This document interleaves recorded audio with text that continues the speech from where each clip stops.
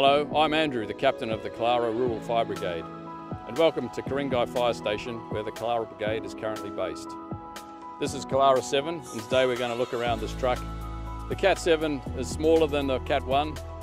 It's lighter and more manoeuvrable, and therefore provides greater flexibility in accessing bushfire trails. This is the inside of Killara 7. It's just like a Cat 1, except a bit smaller.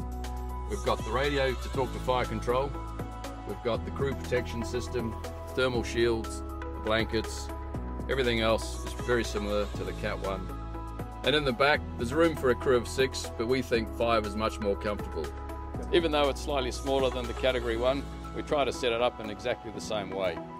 Here on Killara 7, we have the external suction lines and a very small portable pump. We've got one locker here with the hoses, the branches and the fittings. Around the back of Killara 7 is the pump. Here we have the water tank, capacity 1,850 litres. The pump is here, the inlet for the drafting, 238 outlets, control panel. Here is the water inlet for the hydrant, and this is the truck's primer. It's a bit different to the Cat 1 in that it's operated manually, which has the advantage of it being a lot quieter, and you're also able to feel when you've got prime through the resistance when you operate this lever. Around the back of Killara 7 we've got one live reel, which is operated manually.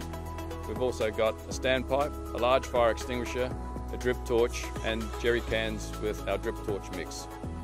And the only locker on the driver's side of the vehicle has the first aid equipment, food for the crew, raincoats, and it's also got the only length of 65 that the truck has.